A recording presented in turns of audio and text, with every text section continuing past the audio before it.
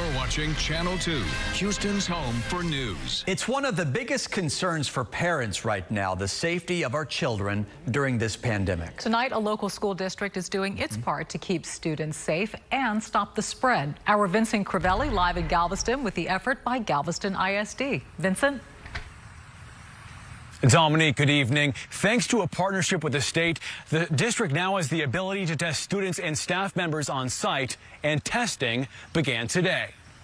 Galveston ISD is home to 7,000 students and hundreds of staff members, and the pandemic is top of mind. We are making it as safe as possible for the kids to be able to be on site, get a quality education, and be as safe as we can make them. The district spokesperson Billy Rudolph says the district received 2,000 rapid COVID tests from the Texas Education Agency. There are 40 tests in each box. These stacks of tests will allow them to test students and staff members at schools with teen health center facilities. It's really the most convenient and cost-effective way for our students and staff to be able to get tested. There are 5 teen health center facilities within Galveston ISD. Practitioners there perform the tests for free. If we can test them very quickly, we can isolate them quickly and make sure that we're protecting the rest of the community that way. Angie Brown, Executive Director of Teen Health Center, Inc., says the test results are 98% accurate and are available within 15 minutes of taking the test. Our phones have rung continuously today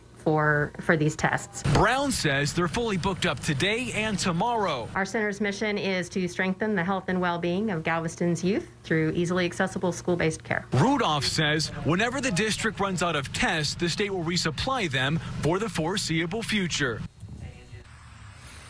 And the district spokesperson says about 20 people were tested today for the coronavirus, and one of those tests came back positive. Reporting live in Galveston, Vincent Crivelli, KPRC, Channel 2 News. Vincent, thank you.